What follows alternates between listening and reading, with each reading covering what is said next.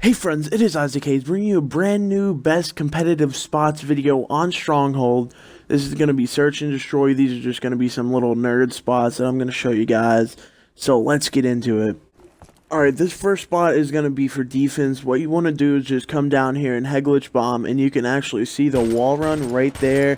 And then to the left you can see the bottom house door. It's really a good spot to hold down bottom house.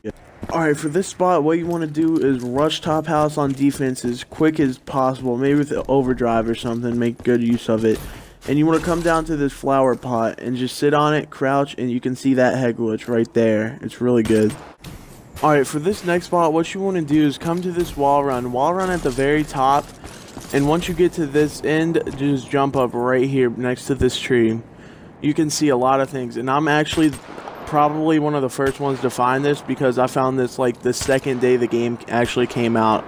I just never had a YouTube channel to show it.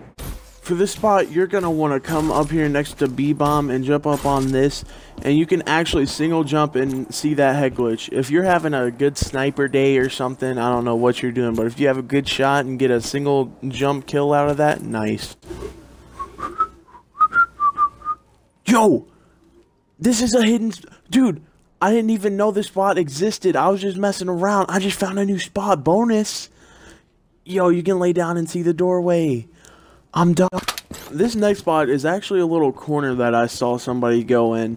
I'm not sure if it's the best corner, but it's definitely situational. And you might just want to keep this in mind as you go around the map. Maybe if you're in a 1v1 situation, people usually run past and jump up. But you can go right here in this corner, and it might just win you the round.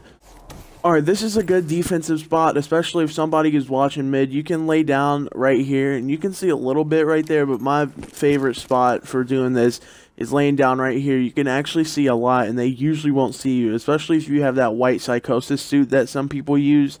You're hidden. You're just hidden. That's all there is to it. Nobody can see you. Just pop up, bang, bang. They don't even know what just happened.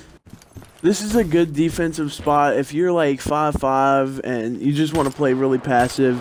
You can sit right here and watch the whole back house, and somebody can sit on this right here and watch B-bomb push and the bunker push. It's really a good setup for like a 2v2 match or something. So yeah, just use the statue to your advantage.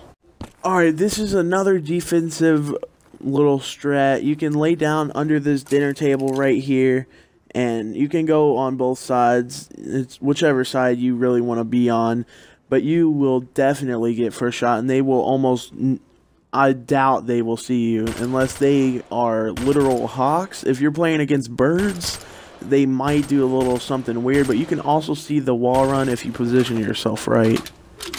Alright, this is going to be the last spot that I show you guys. What you want to do is jump up on this rock and have a sniper, and you can jump up right here and see B-bomb and snipe them. I have more spots that I'm not going to show you, so come check out my stream and you might pick some up on my stream. But anyway, like, comment, subscribe, you know, my normal outro, and I will see you guys later. Goodbye. Oh my god.